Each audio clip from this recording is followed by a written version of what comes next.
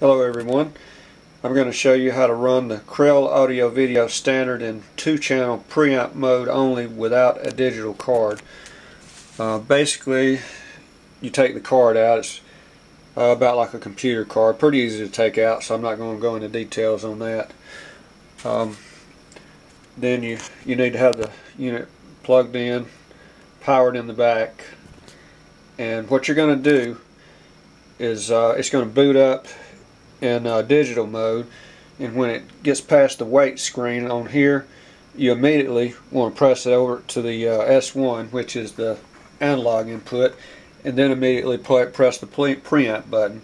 That's going to get past the automatic detection circuit that automatically try to put the unit in Pro Logic mode, which it will not do since the card is not in there.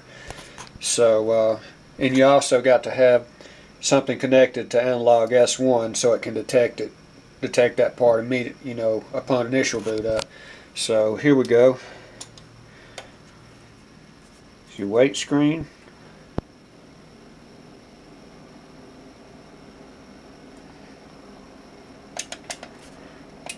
Okay, you have to do it kind of quick like that.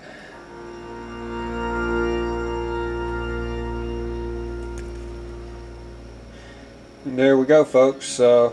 That's all you got to do. And after you connect it up like that, you can cut the front on or off, and it will remember it. You won't have to go back through the sequence each time. But if anybody ever presses the digital button, if anybody ever presses the digital button and gets it off while it's on, the digital is going to lock up because there's no card in there, so you have to go back through the procedure, probably cut it off and go back through the procedure if it gets messed up. Alright, thanks for watching.